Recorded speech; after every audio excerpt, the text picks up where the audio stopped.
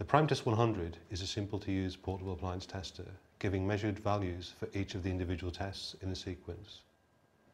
So first, we'll test a Class 1 appliance.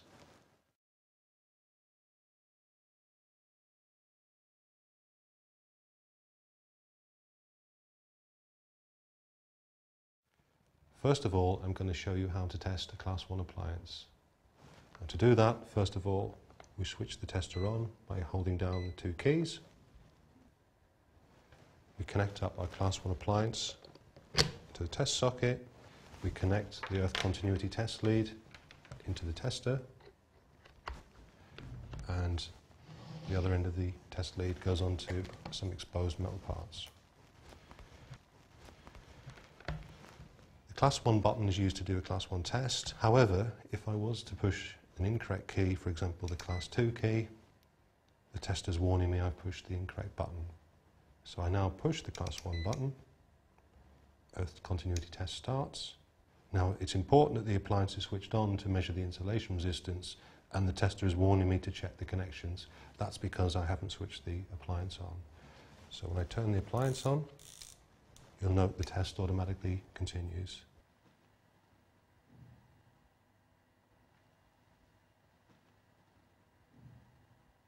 And the test sequence is finished, showing the overall result, which is a pass. So that's the tests complete. Now all remains is to label up the appliance with a suitable label and make a note of the test record.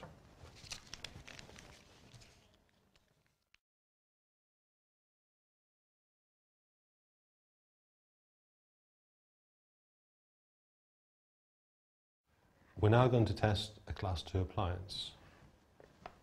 We switch the tester on. We connect the appliance to the test socket. We still need a test lead for a Class 2 test, so we plug it into the top of the tester, and this time we connect it onto any exposed unearthed metal parts. We press the Class 2 button. Again, it's warning me that the appliance is not switched on, so I switch the appliance on. The test proceeds.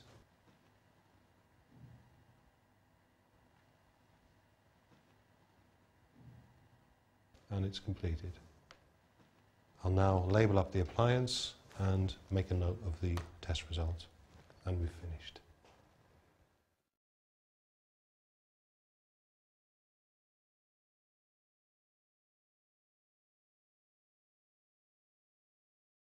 Now we're going to test an IEC mains cord. We switch the tester on by holding down the two keys, connect the mains plug end of the cord into the top of the tester, connect the other end of the cord into the IEC socket on the end of the tester, and press the cord test key. The tester will first measure the earth continuity, then the insulation resistance, and then check the wiring polarity. When it's finished, it shows the overall result, which in this case is a pass. And we've finished. Simply label up with a suitable label to show the cord's been tested, and make a note of the test result in our logbook.